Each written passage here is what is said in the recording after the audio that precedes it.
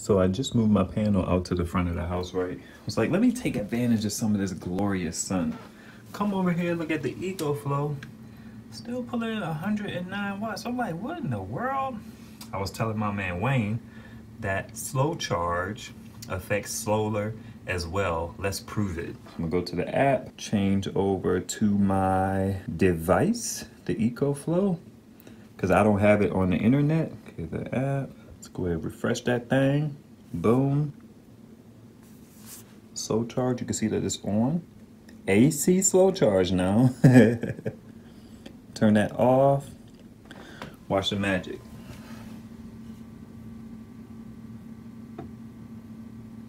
There it is, 149 watts. I forgot that this thing was on slow charge. The reason why I put it on slow charge is because I use my Mylan to power dump into it, and I don't want it power dumping at 500 watts, which it should be able to anyway, but I had it on slow charge, right? So it could do it moderately at 100 watts. So I've basically been getting less power on this Ecoflow all day because slow charge not only affects the AC, it affects the solar.